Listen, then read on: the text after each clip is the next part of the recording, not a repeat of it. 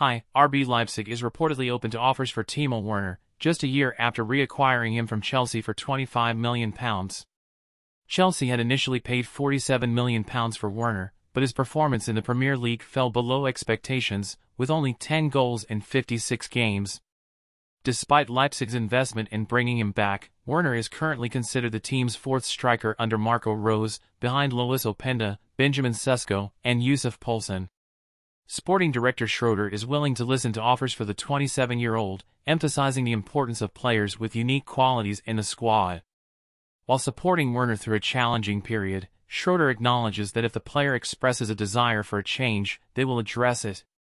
With the January transfer window approaching, Werner's potential departure from Leipzig is on the horizon, with rumored interest from Juventus and a previously considered loan move to Newcastle. Thanks for watching, subscribe to my channel, bye.